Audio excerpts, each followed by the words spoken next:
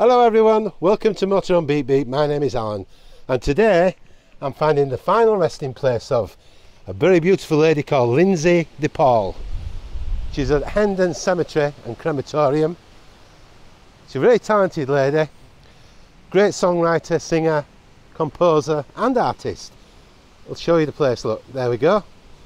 It's beautifully and blustery today.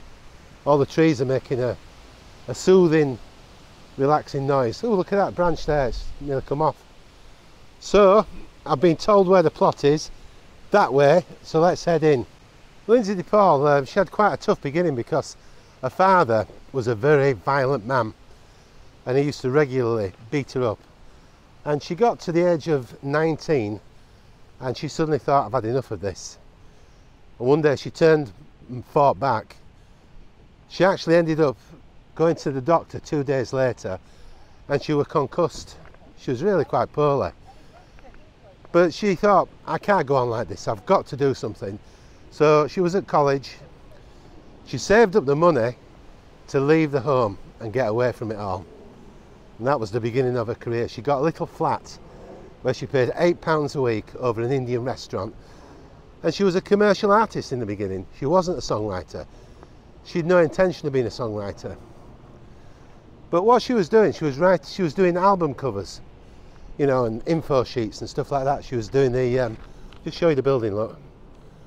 You see, nice. So the way what she intended to be was a successful commercial artist, and she was doing record sleeves, £25 a go, and she thought that was a lot, basically, you know. She didn't really intend to do any more than that. But she tells the story that one day she was feeling a bit low and one of her friends said, have you ever been to a spiritualist? So the British Association of Spiritualists offered this woman, and she didn't believe in all this sort of thing, you know. She didn't think it was going to be anything that would impress her. And suddenly this lady said to her, you're going to change your career. I can see you on TV. I can see you in front of the cameras. So Lynsey de Paul thought, I bet she sort of, you know, kind of says that to everybody. So she didn't take a great deal of notice of it. But little did she know, a little while in the future, it all became true. Save me, baby, baby, sugar me. Gotta get my Kathy free.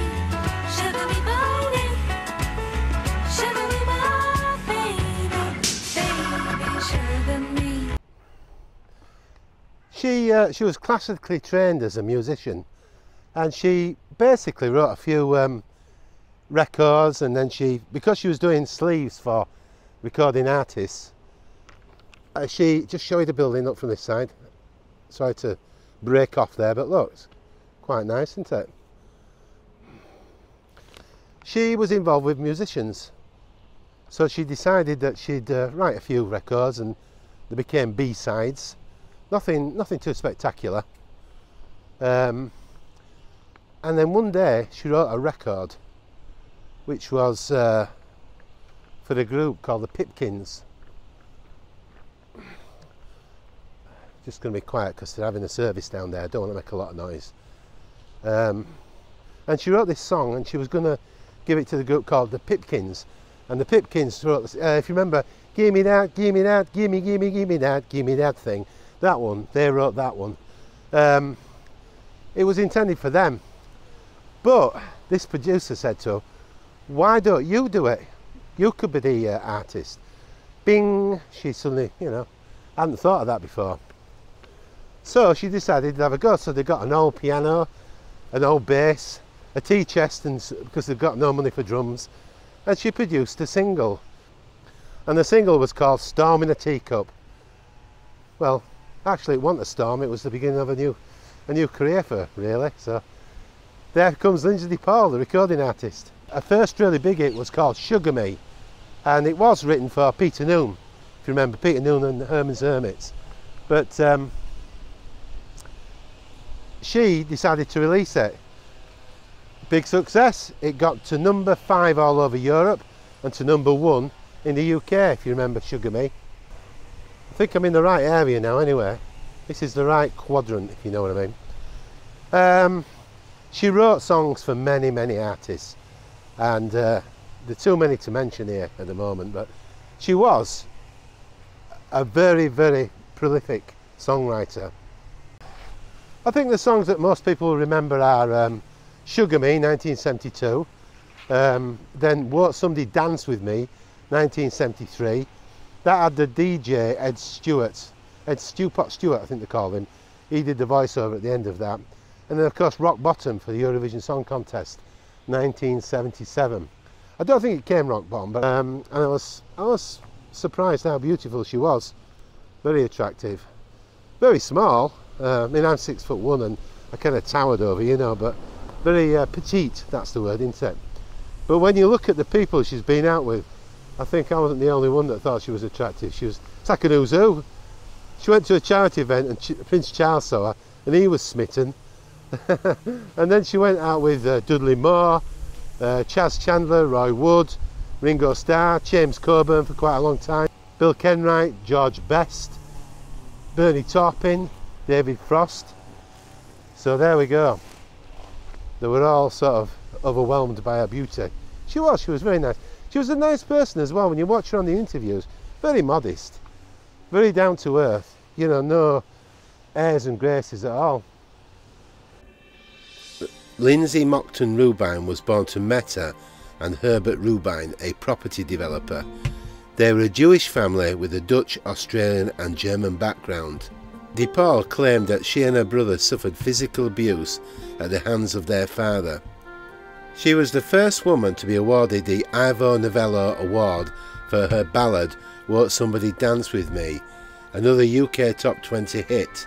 The BBC Radio 1 disc jockey Ed Stewart spoke the words "May I have the pleasure of this dance" near the end of the recording. He often played the recording on his Junior Choice programme on Saturday mornings, although Tony Blackburn said it was when she appeared on the BBC television Top of the Pops.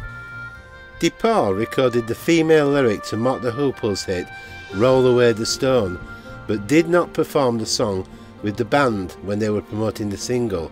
In 1973, Mick Ralphs left Mott the Hoople. His replacement, Luther Grovesner, was contractually obliged to change his name. De Paul suggested Ariel Bender. After appointing Don Arden their new manager, De Paul released Oh I Do, which hit the charts in the UK, Netherlands and Japan. A second Ivor Novello Award followed a year later for No Honestly, which was also the theme tune of a hit ITV comedy of the same name, and provided her with another UK top 10 hit, peaking at number 7. A prolific songwriter, De Paul continued to write songs for a wide range of recording artists, as well as composing theme music to the 1970s documentary television programme Pilger for ATV. In the 5-year period from 1972 to 1977, she wrote a total of 14 UK single chart hits, most notably Dancing on a Saturday Night, which was a hit for co-writer Barry Blue, as well as Flash Cadillac and Bond.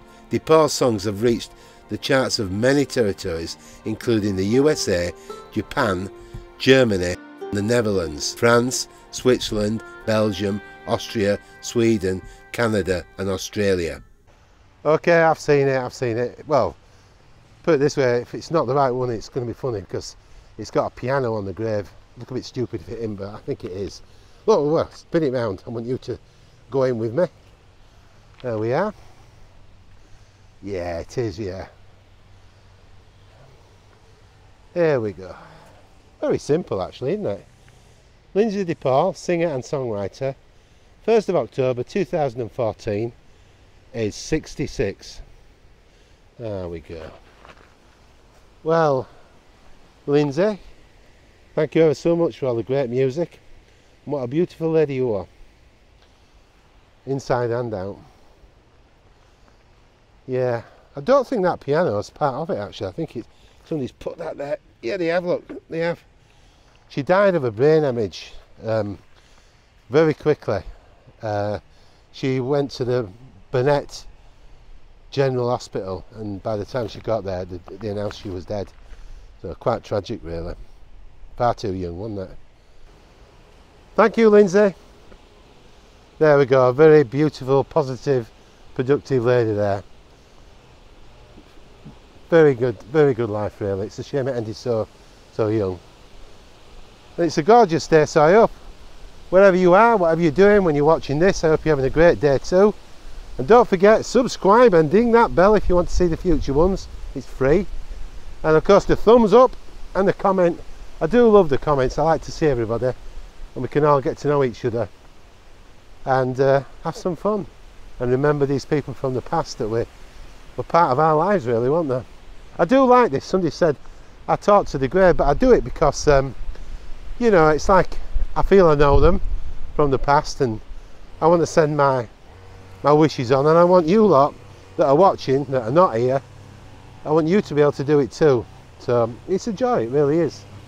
It really is a joy. Gorgeous place as well. Anyway, look everyone, I won't go on. Take it easy, and I hope to see you all soon. Bye from me, Alan, at MotorHome Beep Beep. Bye.